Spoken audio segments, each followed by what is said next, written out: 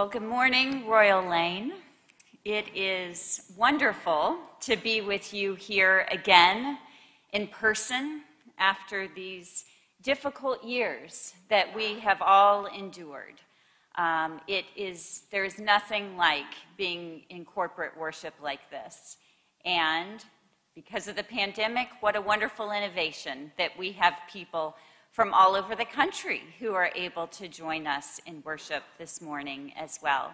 I do feel a special kinship with this church, not only because I grew up in the pew behind Sarah and Rodney, but also because this church has nurtured me personally in many ways. You know, when I moved to Dallas as just out of law school attorney, I was in City Church with Jamie Clark-Souls and Thad and so many of you others who are here. And so that church nourished my spirit at a really important time of my life, and so I am grateful for that. And I am grateful for the partner ministry that Royal Lane continues to have with us at BJC, for your prayers, for your support, for your activism for religious freedom for all. And I was very grateful to get to spend time with so many of you yesterday to talk more in depth about our work. Now, may the words of my mouth and the meditations of all of our hearts be pleasing to you, O Lord, our rock and our Redeemer. Well, as you can tell from the sermon title, I am going to go there today. I am going to wade into our fraught, contentious, and I believe dangerous political moment. You know, you invite a guest preacher from Washington, D.C., who spends her life at the intersection of religion and politics. I didn't know what you would expect. But we are in an election year, of course. We have national midterms, we have statewide elections here in Texas. But this year is different than politics as usual. Last Sunday, the New York Times had a front page story entitled, "Democracy Challenged. Twin threats to governing ideals put America in uncharted territory." Pulitzer Prize-winning journalist David Leonhardt wrote this story, and he acknowledged first that we've had other times of deep political turmoil. The Great Depression in the 1930s, World War II in 1940s, the threat of the Cold War in the 50s, the Civil Rights Movement of the 60s that was followed by assassinations and riots, the Vietnam War, the impeachment of a president. We've had these tough moments as Americans before. But Leonhardt writes, yet during each of these previous times of tumult, the basic dynamics of American democracy held firm. Candidates who won the most votes were able to take power and attempt to address the country's problems. The current period, he writes, is different. The twin threats he writes about in this piece, which I really do recommend to you if you haven't read it yet, are one, a refusal to accept defeat in an election, and two, that power to set policy is increasingly disconnected from public opinion. Our democracy, such as we ever had one, is on the brink of collapse. And instead of uniting to meet this challenge, Americans are increasingly divided into two warring camps. Leonhardt points to different causes for the divide, including frustration over slow-growing living standards. He also writes that these divisions reflect cultural fears, especially among white people, that the United States is being transformed into a new country, more racially diverse and less religious, they believe, with rapidly changing attitudes toward gender, language, and more. These economic frustrations and cultural fears have combined to create a chasm in American political life.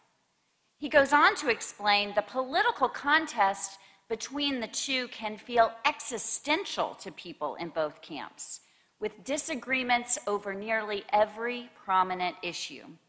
He then quotes Liliana Mason, a political scientist and author of Uncivil Agreement, How Politics Became Our Identity. She writes, when we're voting, we're not just voting for a set of politics, but for what we think makes us Americans and who we are as a people. So the question I'd like to wrestle with you here this morning is, what are we to do about it? What are our obligations, both as Americans and Christians, not the same thing, in this election season in which democracy itself is being challenged? Well, we're Baptists, and so I think a good place to ground our discernment is always in the Scripture. And so our gospel lesson finds Jesus at odds with the powers that be, as he often was. And here he's at odds with both the Pharisees and the Herodians. The Pharisees, you remember, were the religious purists, Jewish patriots who despised Roman rule. And the Herodians were supporting the descendants of Herod, and they were working with the Romans. So these two opposing camps were joining forces to trap Jesus, who was starting to threaten them both. And the topic, we know, was paying taxes. Turns out it was as unpopular then as it is now. And after some really false, disingenuous flattery, they ask him this question, and they are sure they're going to get him, right? Just as Barrett told us. It's a gotcha question. Is it lawful to pay taxes to the emperor or not? If he says yes, he's going to ruin his credibility with the Jewish people. And if he says no, the Romans are going to try him for treason. So they really think they got him. But Jesus, aware of their malice, according to the gospel, had the perfect answer. And he made them give it to him, if you notice. He didn't answer the question. He asked for someone to bring him a coin, and he said, "Whose head is this?" "The emperor." And then he said, "Well, give to the emperor the things that are the emperor's. Give to God the things that are God's."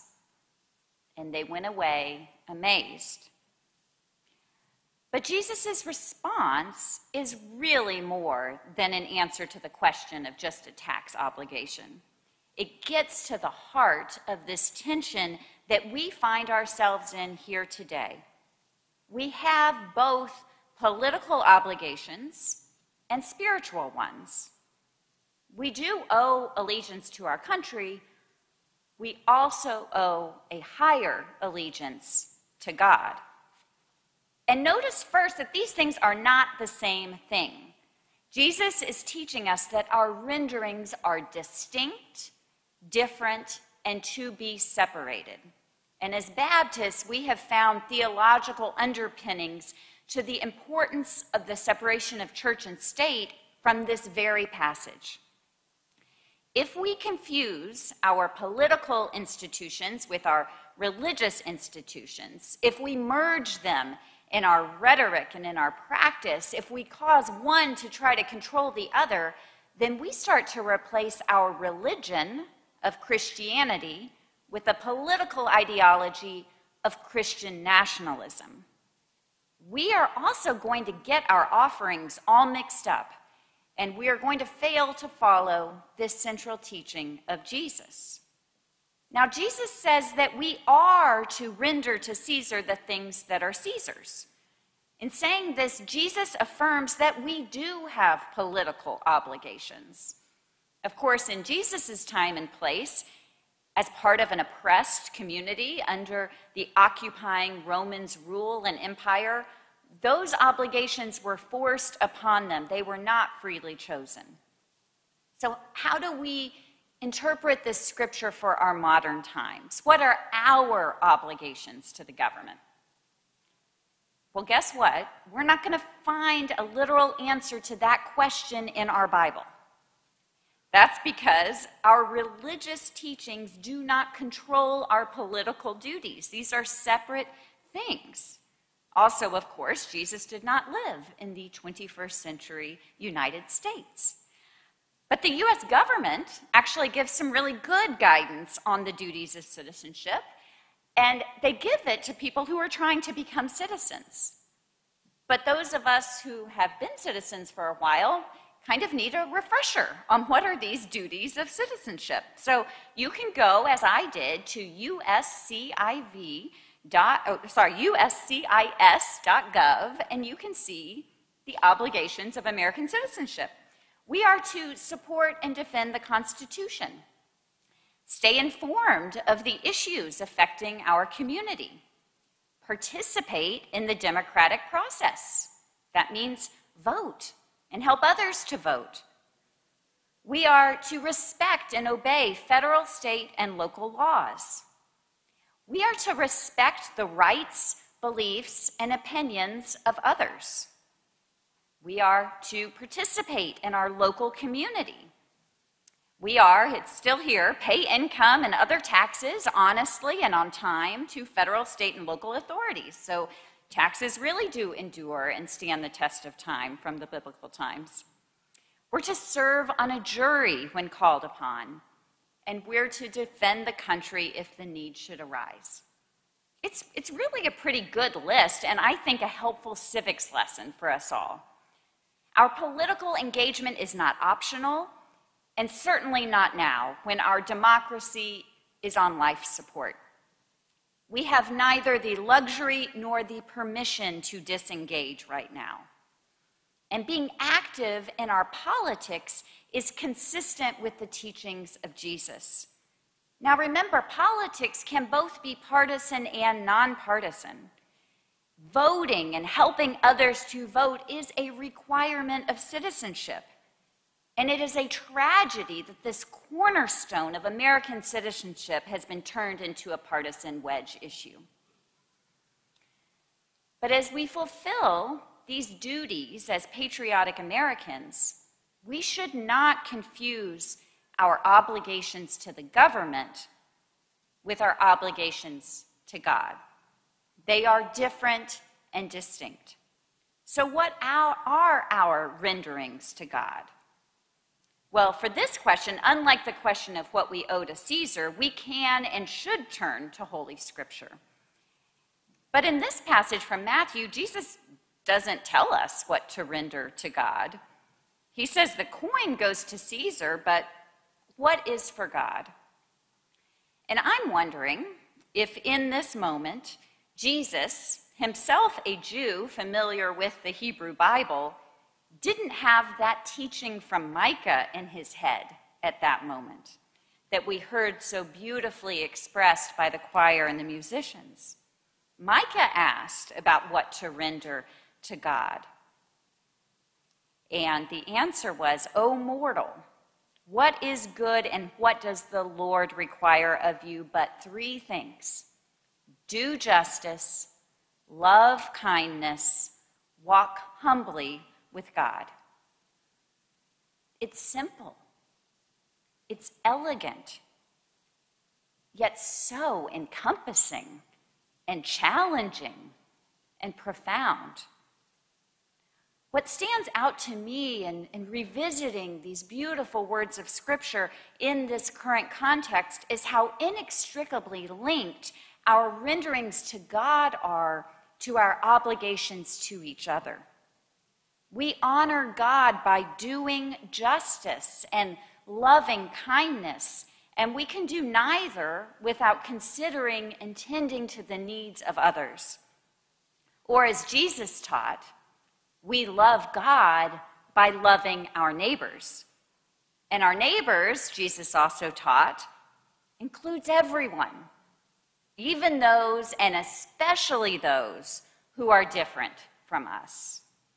We are to love our neighbors who look different from us, who worship differently from us, who live in other neighborhoods than we do, who speak languages other than we do, and yes, who vote differently than we do. This gospel message of love can be directly at odds with so much of what we are hearing in the lead up to this November's election, including, sadly, from religious leaders. Case in point, Dr. Al Mohler, president of Southern Baptist Seminary, spoke at the First Baptist Church in Atlanta earlier this month at the Family Research Council's Pray, Vote, Stand Summit 2022. And he declared in his 20-minute speech, first, that we are at a time of war. And if the people don't like it, they can take it up with God in the Old Testament. And then he goes on to say that at this time of war, Christians are required to, quote, vote rightly. He said that pastors should make clear to their congregants that if they do not vote or they vote wrongly, they are unfaithful. Because the vote, he said, is a powerful stewardship. Well, this theology, I will admit, is so confusing for me that it is difficult to even know where to begin. But it sounds to me like Dr. Mohler has his renderings really mixed up. He thinks that voting is a rendering to God, and it seems like he, Mohler, has created a faithfulness test that lines up pretty remarkably well with straight-ticket Republican voting. Not only that, but what kind of pastoral advice is this? To divide congregations in what is already a denomination in rapid decline by using a voting guide to determine faithfulness. It's also, I would argue, unbiblical. You know, Paul dealt with some warring factions at his time as well. Like 21st century United States, the churches in first century Galatia were also struggling mightily with tribalism. Paul is so angry with the Galatians that in his letter to them, he either forgets or forgoes his customary words of thanksgiving for them. He gets right to it. A rival version of the faith has come into their midst in Galatia, a different gospel, and they are dividing themselves into teams. Their teams were divided over whether or not they'd been circumcised or not. And Paul is trying to argue to them that their distinctions, their differences are meaningless. For in Christ Jesus, you are all children of God through faith. There is no longer Jew or Greek.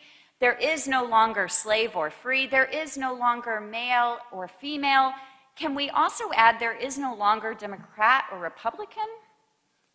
For you are all one in Christ Jesus. Paul's not denying that there are differences between them. He just says that we are all equally children of God.